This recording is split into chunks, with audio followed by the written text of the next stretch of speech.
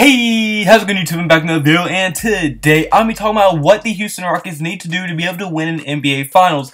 Now, what I mean by this, because obviously they're not in the NBA Finals, but there's only so many videos you can make about the NBA Finals, so I thought I should make like a twist to it and say what I think the Houston Rockets need to do to win the NBA Finals, what changes they need to make, like why they need to make those changes, what they need to do, and just pretty much everything that they have to do, in my opinion, to be able to compete for an NBA championship. As we have seen over the past 2 years, it has not work. So if you do like the video at any point, like button and subscribe button would mean the absolute world to me. And yeah, like I said, just like the video if you did like it. And without further ado, without running on too much, let's get right into this video. Alright, so my first reason for this video is going to be that they need to make major changes. Now, whether that's trading Chris Paul or letting D'Antoni walk when his contract's up, I don't know, and like getting a new coach, I don't know. Like, I don't know what the major change is, but they have to make one. As I mean, yes, trading Chris Paul will be extremely difficult, and you probably won't get much for him due to how big his contract is. Plus, he's aging and he's on the decline of his career. But I mean, if you traded him to a contender, you could probably get like a couple young pieces or a pick if you wanted to.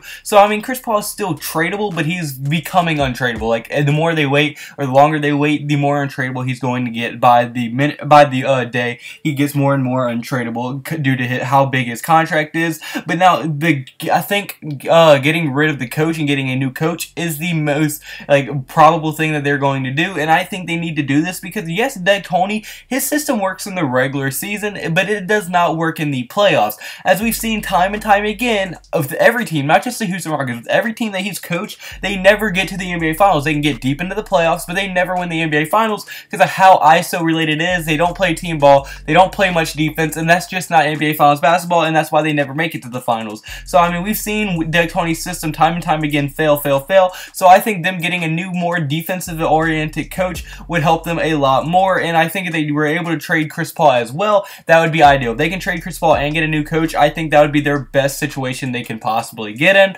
But now I don't think they're going to be able to trade Chris Paul, so I think the next best thing would just be getting a new coach and add some good role players. So in free agency, they're asking for a minimum, or trade your current role players for younger, better ones. Like, you know what I'm saying? So that's pretty much what I think they need to do. But now my second reason for this video is because they need to build a defensive team. As right now, yes, they have one of the best offenses in the entire league. Chris Paul complements James Harden's game very good, and so does James Harden's game complement Chris Paul. They complement each other almost perfectly. But their offense struggles a lot. I mean, because, not their offense, their defense struggles a lot because, I mean, they were just an average defense this year, and if you're not a unbelievably talented offense, which they are, they're very good, but they're not as good as the Warriors. Hell, they weren't even as good as the Pelicans this year on offense. So, I mean, really, since they're an offensive-based team, their offense isn't the best in the league, and their defense is just average. That makes them a below-average playoff team. As I mean, they're not going to be able to beat anyone because their team is always looking to score, and they're not going to be able to guard anyone.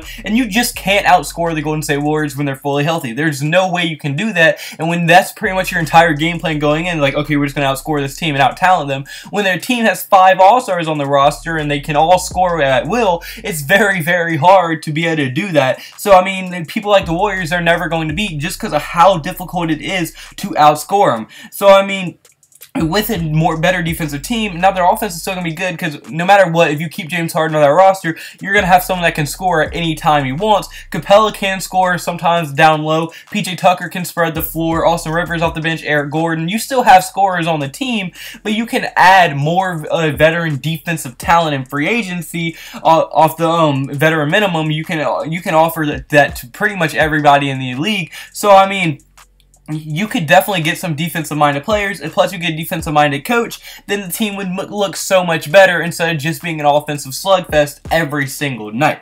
But now my third reason for this video is going to be that they need to make James Harden the only superstar. Now, yes, Chris Paul is no longer, in my opinion, a superstar. He is still very much up there. He's still a top 10 point guard in the league, and a lot of teams would love to have him. So, I mean, what I think they need to do is that James Harden will be so much better if he is literally the only person that's like all-star level, I mean superstar level, because I don't think he's going to play good with another, like, say you added Paul George, I don't think he would play as good, but I think he would play good if you added just, like, if you just had an all-star level player, that'd be perfectly fine. Like, if you added Kemba Walker or someone like that, that would be perfectly fine. But, I mean, if you added another superstar, he would not play that good, so I don't think the move would be getting rid of Chris Paul's contract and then picking up a superstar in free agency. I don't think that would be the move. I think what the move would be is getting, some good young talent around him and just let James Harden carry the offense. offense while the rest of your team does like what they do. They just be role players. So I think that would be the best course of action. I don't think adding another superstar would help James Harden that much. Now, I could be wrong. We never really seen him with a superstar. The most we've seen was last year with Chris Paul, and they did alright. They probably should have made the NBA Finals last year, but Chris Paul got injured. So yeah. But unfortunately, guys, this is my first video. So comment below. Do you agree with me? Do you think the Rockets need to make these changes? Did I miss any changes on here? Our thoughts in the comment section below. And if you did like the video, point like button and subscribe button. It means the absolute world to me. And I hope you have a blessed day. Kid, I had a blessed day, so you need to have a blessed day. See you in my next video. Goodbye, boo. Blah, blah, blah.